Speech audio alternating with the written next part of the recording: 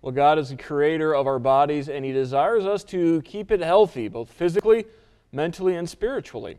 Recently, YMCAs all across the country held Healthy Kids Day, an event designed to promote overall health. The Wapakoneta YMCA was one of the locations getting great attendance for this year's event. YMCAs all across the country spent the last weekend in April dedicated to kids. Everything from planting flowers to jumping in bounce houses, meeting safety personnel, and so much more. All a part of a Healthy Kids Day.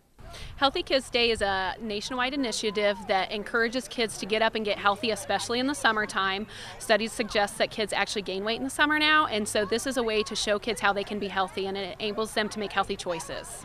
At the Wapakoneta YMCA, Healthy Kids Day meant for a Friday night filled with family fun. Kids of all ages and their parents and grandparents jumped, bounced, planted, and learned some amazing new things. We have an obstacle course out here by Nikelly Lawn Services running it. We have Village Green here.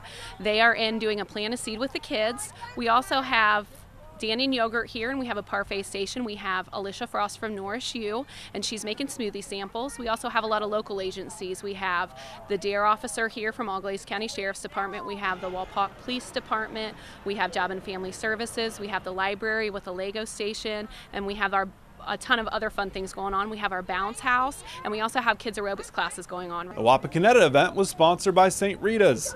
Lima and other surrounding Ys also held their own Healthy Kids Day events.